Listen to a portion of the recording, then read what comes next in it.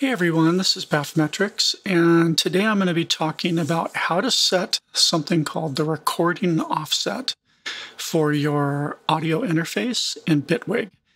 And this is kind of in the vein of my Ableton versus Bitwig videos because Ableton makes this real easy, but it also behaves differently in Ableton than it does in Bitwig. And this is just something that can be confusing if you've never really figured out what all this stuff means. Now, what makes this video challenging is I can't demonstrate this live for you in real time because to set the recording offset for my audio interface, I would have to be in an ASIO driver mode using my actual ID14 interface from Audient. And I can't record OBS videos with ASIO turned on because OBS just doesn't really handle ASIO input at all. So whenever I record these videos, I have to flip Bitwig into the Wasapi driver for Windows. That's the only way I can actually record my mic and the audio coming out of my DAW at the same time. So this one's going to be a little different in that when I get to the part where I show you the walkthrough of actually doing this, I'm going to play a video that I made that doesn't have any sound in it and no narration. And I'm going to try and sort of narrate in real time over it while the video plays. So we'll see how this goes. At any rate, the point of this is that when you have an audio interface, let me just open up the mixer here. So I use an ID14 from Audient. And every audio interface has a buffer size setting that you have to set, and also, of course, a sample rate setting.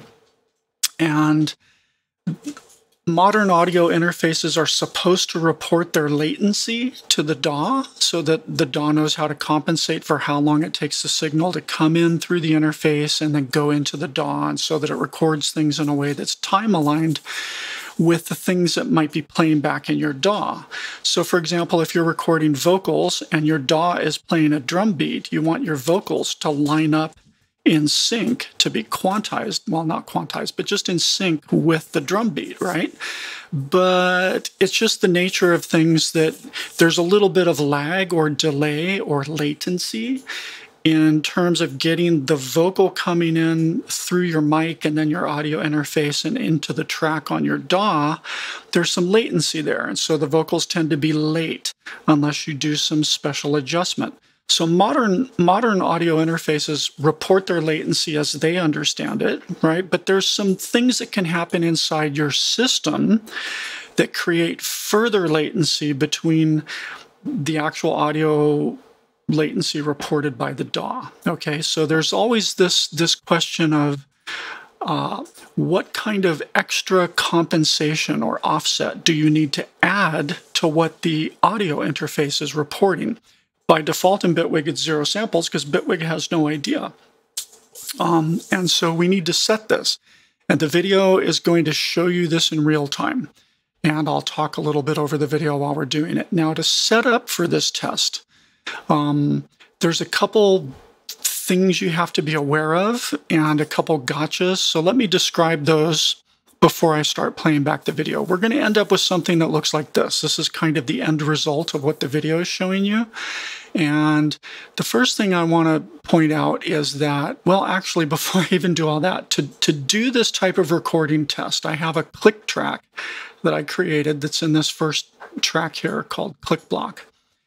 And then I temporarily disconnected the one of the outputs going into one of my monitors. Okay, so the cable from the output on my audio interface, I took the left speaker cable out and I plugged that into the right input of my audio interface. So I'm creating an analog loopback. And what that's doing is it's letting me play this click source, which gets sent out of Bitwig. And then it was going over here to this audio track, which is set to pull in from, well, I don't have audio inputs defined here, but over on my ASIO card, I have an audio input that's configured to, gosh, will it even show up here? No, of course not.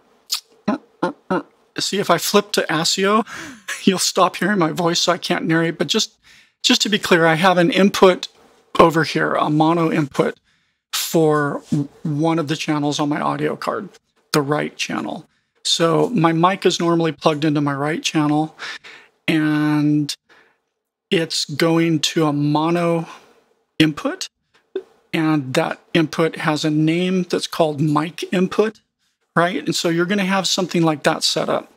And what you want to do is take, either the left or right output of your DAW, which is hearing this stereo click track, and you want to plug that cable into the input of your audio interface that you're going to use for vocal recording or guitar recording or bass recording or whatever, any kind of analog instrument that you're recording. Plug that cable back into it so you have this loop back from your cable, from the output directly back to one of your inputs, okay? And then over here, you're going to be, in the video, you'll see I'm setting up another track and turning on the record enable, which I can't do right now because there's no input for it. But you'll see the input here says mic input or something like that. And so then when you play this and you have record enabled up here in the transport and you just play back, it's going to automatically record the same exact thing that's coming out of this clip, but there's going to be a little bit of a delay or lag to it, right? And that's the trick, is you then visually line these up and figure out what your recording offsets should be to get rid of that delay. So that's what you're going to be seeing. Now, some of the gotchas, and the way to do this is, one thing you have to be aware of is in Bitwig 3.0, they introduced, or maybe it was 3.01, they introduced up here in your timeline ruler, they introduced this thing called a real-time ruler, and you're going to want this turned on. And I'm just going to briefly show this to you. This shows you the number of minutes and seconds, right? So this is 0, this is the first second, the second second, the third second, and so on. So these are seconds that you're seeing here. And I'm going to zoom in on the 1 second mark. And as I zoom in far enough, you're going to see that we get these tick marks now that say 100, 200, 300, 400, 500, and so on, all the way up to 900 just before it rolls around to the first second again. And then it starts over again, 100, 200. So these numbers after the decimal point are milliseconds, right? So if I zoom in even further around this 1 second mark, you're going to see that we now have 900 milliseconds, 910 milliseconds, 920 milliseconds, 930, and so on, all the way up to 990 just before the 01. And if I zoom in even farther, you're going to see that now it's 991, 992, 993, and so on. And these are milliseconds, right?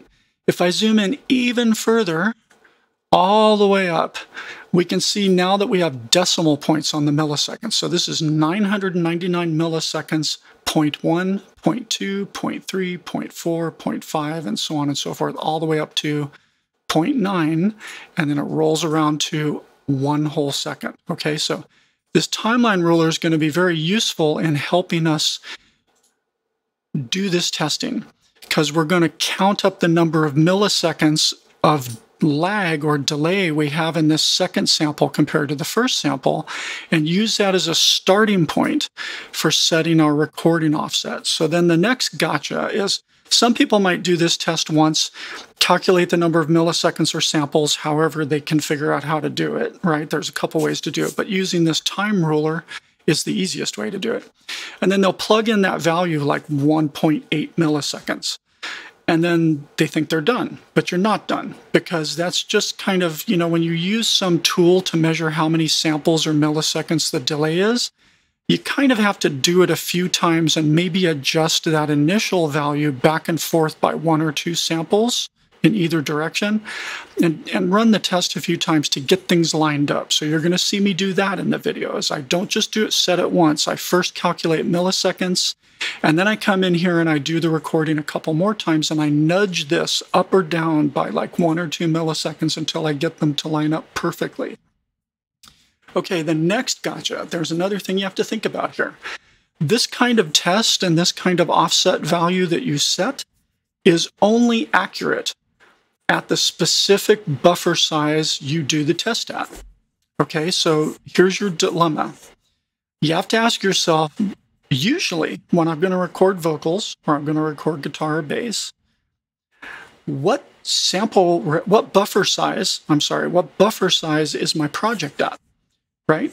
Because as you start having a fully loaded project with lots of synthesizers and VSTs and, processing VSTs, things that incur latency, like linear phase EQs and stuff, the more stuff you add that has latency, and just the more stuff you have in general, the bigger your buffer size has to be, or you run out of CPU, right? So for me, early on in a project, when I have like 4 or 5 synths and samplers and drum machines going, I'm usually already up at like the 512 buffer size, 512 samples.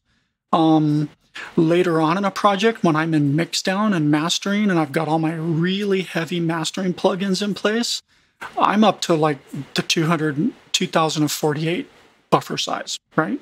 So I almost never work at 128 buffer size, except when I'm recording, because a 512 sample buffer size at a 441 sample rate is going to be about 11 and a half milliseconds of latency just right off the bat. And that can be too long for tracking vocals, right? I mean, humans start perceiving the latency sort of like ping. They start perceiving it at about 20 milliseconds. Some people might be sensitive to even lower latency amounts. So when you set your buffer size to something more like 128 samples, your latency now is about 2.5 milliseconds or thereabouts, which is really fast. It's almost nothing. And so that allows you to record your vocals into the DAW and maybe even have some low latency effects on the vocal track, like reverb and some things that you like for vocal ambiance while you're tracking to make your voice sound better. You can put some low latency stuff on that track and have only like 2 or 3 milliseconds of latency. And so your vocal timing will be really close to whatever sounds are coming out of the DAW that you're tracking against, right? And you don't even have to use the low latency monitoring features of your audio interface, which are usually dry, unless you have a really expensive interface like a UAD Apollo, which has plugins right on the interface that can, make for really nice vocal tracking effects with zero latency whatsoever. Most of us using lower priced interfaces than an Apollo, we're stuck. If we want to have reverb or something during tracking, we have to do it in the DAW. So that means we can't use the hardware zero latency monitoring, right? Okay, so hopefully you're following all this. The point is, decide what buffer size you're always going to use for recording and do this test at that buffer size. So what you can see over here is I'm doing this test at 128 samples because that's the buffer size I use when I'm doing vocal tracking. That gives me a good low latency, even though I'm using DAW plugin devices for my vocal tracking. Okay, so you have to set this, and when you're working at other latencies later on in the project lifecycle, the value you set here won't change, but it won't be accurate. It'll actually be slightly off, so just keep that in mind. Now, a third gotcha is people get confused a little bit by this recording offset. This only applies to things that analog sounds that you're recording through your audio interface. Vocals through a microphone, direct injection guitars and basses. It does not apply to any kind of soft synth inside your DAW, right? So if you have a soft synth like Serum and you're playing MIDI notes and you're recording those MIDI notes, this value has nothing to do with any of that. This is audio only and only audio coming in through your audio interface. Now, if you have hardware synthesizers, external hardware synths, you control that in a totally different way than this recording offset.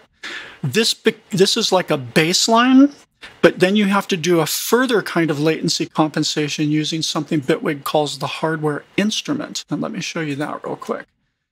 This is the Bitwig hardware instrument. If you want to find it, it's in the set of Bitwig devices, and it's this one right here called HW instrument, right?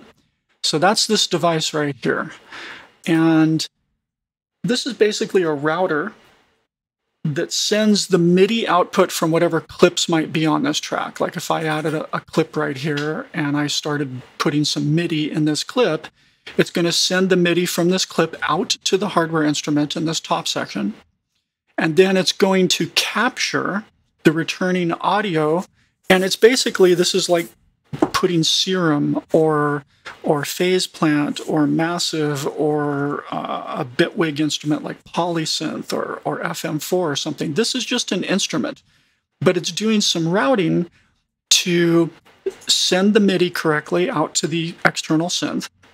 And then it's also doing some latency compensation on the returning signal so that everything's lined up so that when you play a MIDI note, the audio that comes back is precisely lined up with that MIDI note, okay?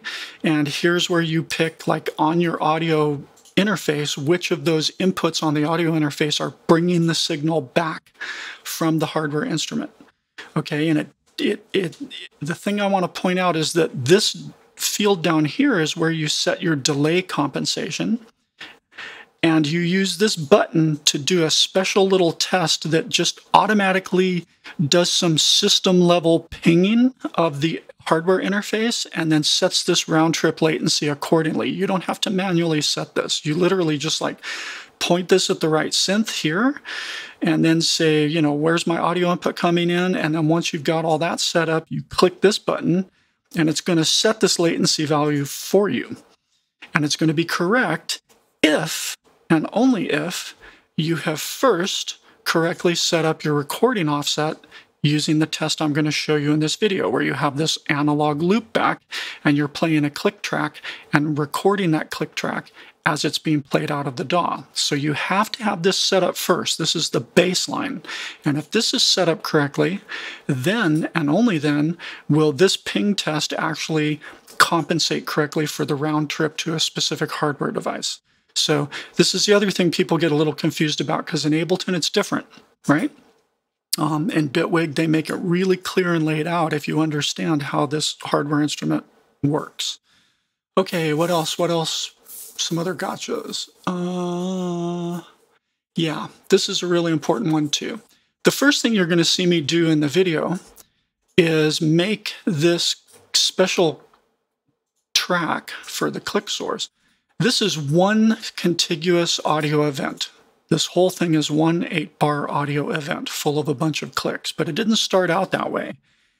And it can be tempting to just find a click sound from somewhere in your sample library, right? So I had one of these was my click sound. I can't remember which one. It was probably this one. And it can be tempting to just drag this in, right? And then do something like select a little chunk of time like I did, and then Control D, D, D, D, D, D, D, D, right? And just duplicate it out and then say, let me use that for my test. Don't do that, because this will create a little bit of jitter. Even if you were to take all these things and like select the group of them and then do Control J to consolidate them into one clip, it looks like a clip. If you look at it under the covers, here, where are you? Click hipsters. Come on. Oh, for fuck's sake. Ah, that's right, because I'm in this multi-edit mode. Let me turn this off. Okay. Come on. Oh. All right. Turn you off. Now it'll work. Turn you off. Come on. Oh. Sometimes this thing is annoying. All right, we'll just do it by looking at the clip. So here's the clip, but you'll see that it's a whole bunch of different individual audio events or samples, right? In Bitwig, there's this notion of clips on the track level are a container for multiple, potentially different samples, and that allows us to do some really cool and interesting audio editing that you can't do in Ableton, but it's confusing at first, right? The point, though, is every one of these samples is like Bitwig has to think about them a little bit. When it comes across a new sample, it's got to like trigger it and fire it and get it into the audio stream and do a bunch of things. And so there's just a tiny, teeny bit of very small jitter that can happen when you have a clip that looks like this. So one of the things you're going to see me do in the sample right off the bat is first I consolidate all of them into a clip like this, and then I do bounce in place to just turn this into one contiguous audio event. Now it's a single sample. So when Bitwig comes across this sample and starts playing it, it's just one sample. It loads the whole thing into memory and then plays it. And so the timing is perfect and there's no jitter between these individual audio events. And so then they're just 100% perfectly on grid every single time. So you're going to see me do that quickly at the beginning of the video to create this thing. And just be aware, it's 2 steps. Consolidate, then bounce in place, make it a single audio event under the covers. And this is the type of clip you want to test. Okay, so with all those things out of the way, I'm going to play the video now and just kind of maybe talk a little bit over it to show you what's happening during the video. All right, so here in the first part, I'm just showing the timeline ruler, how to turn it on. As I zoom in, I'm showing that it shows actual millisecond values. And by the way, I did this in part like this with all this dragging around because I've answered some questions internally in my producer forums by showing them this silent video and adding some text, but I finally decided to just turn this into a narrated video. So here I found a single click, dragged it in, going to dupe it out to about 8 bars. And yes, I could dupe this faster, but once I get going, I just finish it. All right, then I'm going to select all those and consolidate it into one clip. Then I right-click and bounce in place. That makes it one contiguous sample instead of a bunch of 20 or 30 different samples inside of a clip. Okay. And then we make sure that this track is armed. You can see it's coming in through an input channel. And it's as simple as, you double check, make sure you're getting your audio from the loopback circuit that you created with your cable. I'm showing that I did this at a buffer size of 128. That's my typical buffer size for recording. You can also kind of see there my input bus is correctly defined for the ASIO driver. Okay. And then we just record it out to a full 8 bars. And the reason this is useful to record a long section like this is about 15 seconds at this project tempo. By recording something long like this, you can double check that, the gap you're seeing at the end of the track is pretty much identical to the gap you're seeing at the beginning of the track, or clip rather. So then I take any one point and I start zooming in on it. I also, because the recorded sample wasn't as loud as the original, I kicked it up by 10 dB to make them look pretty much the same. And so now you can see the lag. This is the actual lag caused by my system after the lag that's reported by my audio interface. And so I'm looking at the tick numbers up here and I'm calculating like 95.3 or 4 minus 93 point whatever is roughly 1.9 milliseconds, right? You just subtract those two values, put it in as milliseconds, be sure and specify ms so that it plops itself in as milliseconds, and then Bitwig converts that to the samples. So again, it's whatever that value is, 95 point something, minus whatever that value is, 93 point something, right? And I came up with 1.9. And it's just a starting point. We're going to iterate now. So then you delete the clip and do it all over again. Just re-record it now that you put in a 1.9 millisecond recording offset. And then we're going to, once this is done, we're going to zoom in and check it at a couple points and see if they're lined up yet.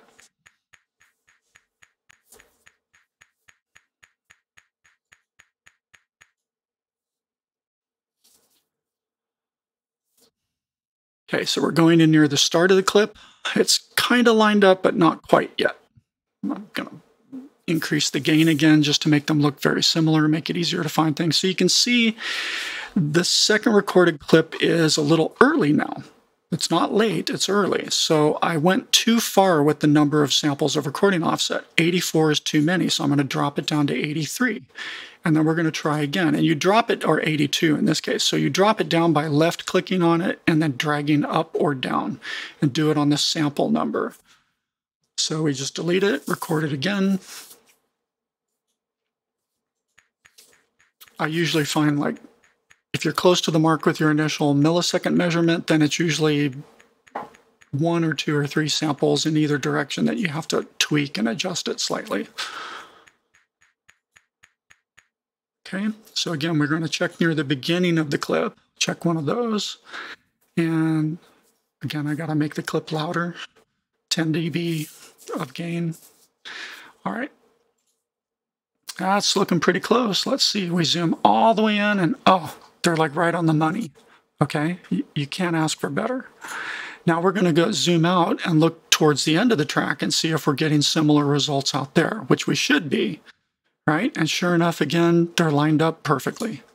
Okay, so 82 samples is obviously the perfect recording offset for my interface on my system at a buffer size of 128 and a sample rate of 44.1, right? So I've perfectly set that. And now again here, for, you know, the sake of my friends that I was showing the silent version of this and doing some extra narration, I'm just explaining what I did a little while ago about the hardware instrument. Once that recording offset is correctly set, you can use that button right there to ping your synth and set the latency for you. Now, I don't use any hardware synths, but that's how it works. And then you pretty much want to do that every single time you have a new project and you bring a hardware synth into it. You want to make sure you just run that little ping test real quick and just set up your synth for that track in that project at that time, at whatever sample rate you're working at. And then you can pretty much count that whatever you record on the hardware instrument is going to be accurate in terms of timing. Now, the last thing to know is that, you know, when you set up a hardware instrument like this, this is a MIDI clip, right? If I go in here, this is MIDI. So I put some notes, right? It's a MIDI clip. How do you turn this into flattened audio and have that audio be time aligned accurately, right? I've seen people talk about, like, well, I'm going to set up a new audio track with Control-Shift-T, and then I'm going to set this track's properties to record its input from the hardware instrument output. Okay, yes, you could do that, but you're just introducing extra variables you don't need to. It's a lot simpler to simply, now in this case it'll be an empty clip because I don't actually have a hardware instrument, but why not just right-click on the clip and say bounce? Right? Bounce pre-fader, 32-bit, and if you do that, you're going to get a perfect audio clip right on time, and you haven't had to get rid of the original MIDI clip. Okay, so that's the trick for flattening out hardware instruments to audio, is just bounce. That's what bounce is for. And then, of course, because Bitwig's awesome, you can simply deactivate this track. I have a shortcut key to do it, but you can do it with right here, this thing. My shortcut key is 0, like Ableton. And if you deactivate the track, there's this handy button right here that'll hide it from the project and it's gone. Right? Doesn't bother you. Here's your bounced audio, your flattened audio. And if you ever need to get back and redo it, you can simply click this button, re-enable this track, reactivate it, get rid of your old bounce, right? Bounce it again. And then if you have audio processing and stuff set up on the original track, you can just drag this clip down here, delete this now empty track, and you're back to where you were. And then you can deactivate this again and hide all your deactivated tracks one more time by clicking this X button. So that's pretty much your workflow. Hope this has been helpful, and I'll see you next time.